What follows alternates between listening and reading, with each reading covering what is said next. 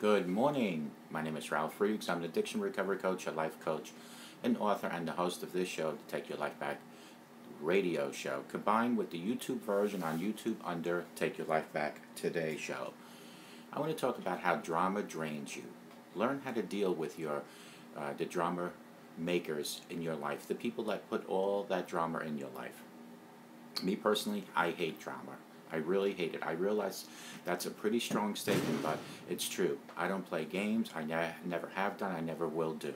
I don't understand the sick pleasure someone gets from pulling some sort of power play on another human being. And I really don't understand the need to make someone else feel worse in order for you to feel better. None of it's fun to me. Is it fun to me? And it never will be. I find it pointless and exhausting. However, in this day and age of desperate housewives of God knows what drama is seen to be the norm. Even more frustratingly, the drama is rarely about life or death situations or issues. They're never brokering world peace, for instance. It's usually about stupid, irrelevant things. I guess I'd like drama more if it felt like it meant something, maybe turned out to some positive meaning, but it just doesn't. While some of us hate pointless drama, for some people creating it or engaging in it is energizing. It seemingly charges their life force for another day. It keeps them going. For others that are empaths or highly sensitive people or HSP like me, drama is completely draining, because we pick up on others' emotional state as well as the effects that certain actions can have on others, such as causing pain or sadness. Drama is incredibly painful. Worse, the more you are around a drama maker, the more that your energy is turned into their fear, sadness, and anger. My friends, it is any wonder that drama is depleting in you or depleting your energy. So what's a non-game playing drama hater to do? Here are my tips for surviving a drama-laden world. Number one is to avoid the drama makers, the people that cause the drama in your life. Some people love drama. Some people feel life is boring and they need to spice it up. So they stir things up to amuse themselves. Other people feel no power in life and therefore need to extend power in silly, over-dramatized ways. Whatever their reasons, drama people need to create drama as much as we all need to breathe. Obviously, the best course of action is to avoid these people totally. However, that's easier said than done, especially when you are dealing with a friend, a coworker, a boss, or a family member. Your approach needs to be specific to the relationship. If you're dealing with a friend who keeps causing drama, try to reevaluate that friendship. If they are talking about others and causing bad feelings between people to you, and then they are doing it behind your back, also avoid that. This is that particular person you really want in your life. If you are dealing with a coworker or a boss, it's definitely more complex. Find ways to decrease your interactions, if at all possible. If it gets too much, if you come home from work exhausted and sick day after day, you do need to look for other work. Your health and well-being depend on it. If it's a family member again, your best course of action is to decrease your time in interactions with this person. I know it's hard, but it's essential to your well-being to do so. My friends, we've been repeatedly taught that family is everything, which leads many people to put up with horrible behavior which the world would never allow in any other relationship or aspect of their lives. Just because someone is related to you doesn't give them the right to be a negative or abusive force in your life. You do have the right to set healthy boundaries and decrease time with someone who constantly wears you out. My friends, regardless of their relationship to you, you need to stand up and let drive this point home. Whatever your relationship is, if you know someone in your life who is constantly playing games with others, talking negatively about others behind their backs and demeaning others, best believe it's being directed at you. I guarantee you. Don't just hope that they aren't going to start with you, or especially in the case of a boss, that if you just keep your head down, he or she won't turn on you. Learn from what you are seeing. If they do it to others, they are doing it to you. Whether you are aware of it or not, it's just a matter of time until you are the primary focus of their negative attention. Get away from there as quickly as possible. Get away from that situation as quickly as possible. The next tip is, drama is inherently childish, but that's the point. Treat a drama person as you would treat a child having a temper tantrum. If you ever dealt with someone in the midst of causing drama, then you've seen his or her 3-year-old self acting out. In my experience, for all these years as a life coach, those that cause drama for amusement or attention have had some sort of stunting to their growth at a young age. They have a broken sense of self-worth. Perhaps their parents didn't pay attention to them, so they'd scream to get some attention from the outside, to be noticed. Maybe they were in a situation where they weren't taught to use their words to express their emotions properly. They now only know how to use them to hurt others, including you possibly. Maybe they are simply modeling what they saw the adults in their life do.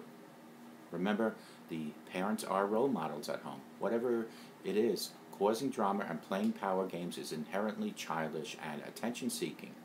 It's a kid's way of exerting power over their surroundings rather than an adult way of changing the outcome of experience through positive actions. That being the case, if you treat the drama maker like you would treat a child having a temper tantrum, it's often far more effective than getting pulled into their little game.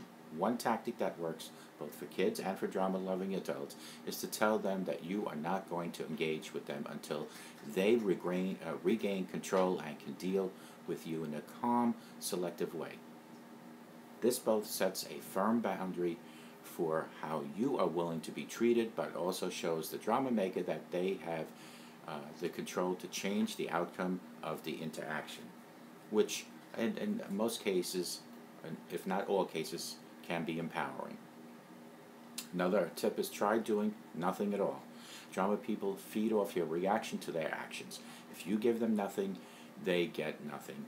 If they get nothing, there is no reward for being for them acting in a dramatic and they will find other tactics, maybe even mature ones, to get what they want.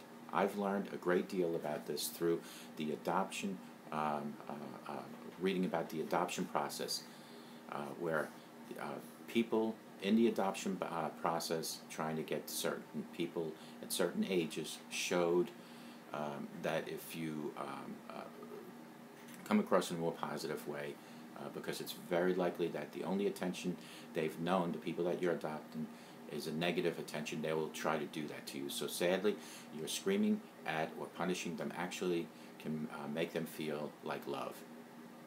When you react even negatively, it teaches them that they can get love from you in that way, and the behavior accelerates. It's no different there, and no different here at all. Many times people who cause drama are actually seeking any kind of attention, even negative attention. Doing nothing can be especially challenging if you are an empath or HSP, as your default reaction, to try to take away the pain, to find solutions to make things better, even if it hurts you in the process. And like me, you might even try to reason with a drama person to find a common solution that's a win-win for both parties. And trust me on this, reasoning with a drama person does not work usually. Unfortunately, drama people want the opposite things to happen and will fight to make sure they cause uproar until they get the reaction they want. They will pull you into an argument. They will pull you into their world. And like a 3-year-old, they definitely do not want a win-win situation. They want what they want when they want and how they want it. Just give no reaction at all. Go completely quiet and let them do whatever they are doing. Give nothing back. Another tip would be, whatever you do not give in to their drama. Just as kids giving the drama maker that what they want after they cause drama only teaches them that they can get anything they want at any time and just keep doing it. And just as kids, you can expect more of the same.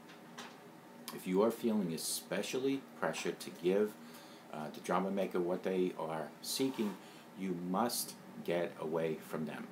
Hang up the phone, walk away, excuse yourself, do maybe even excuse yourself to the bathroom. Do whatever you need to do to remove yourself from the situation. If you are empathetic, your kind nature is going to want to give the person what they want, because you can actually feel their sadness or their needs. You have to stand even tougher against it. I call it tough love, because you can end up feeding the beast of their need more than any other person. If you do that, you can find yourself in a difficult, codependent relationship. And that's even more challenging to remove yourself from. Don't know quite what to say to stop the drama in its tracks? Well, I've got the great success with using something along these lines. You know, I can see that you are looking to get something from this, but I'm not willing to deal with it until you, my friend, calm down. Let me know when you are able to talk about this in a rational way. Until then, I'm not discussing it. Then stop discussing it. If the person tries to continue to drag you into the drama, get away. Don't engage with them until they seem calm and seem rational. If they never seem calm and rational, I think you've learned a good lesson. This isn't someone that you want in your life, nor is it someone you can count on. Go back to number one and avoid them as much as you can, as much as possible. Are you a very sensitive person that's very sensitive to feelings and emotions of others? Do you seem to draw needy people to you like a moth to a flame? It's very possible you are an empath. Take my advice and maybe read about empath people.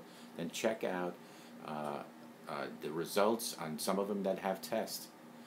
I'm so excited to help people with this video so that you truly get empowered to use your sensitivity in a positive way for the world and for yourself. Call me at 844-405-HELP, because together we can help each other, take our lives back, be good to yourselves, be good to each other. Remember, a simple smile to a total stranger can change that stranger's life forever. And believe me when I tell you this, it can change your life.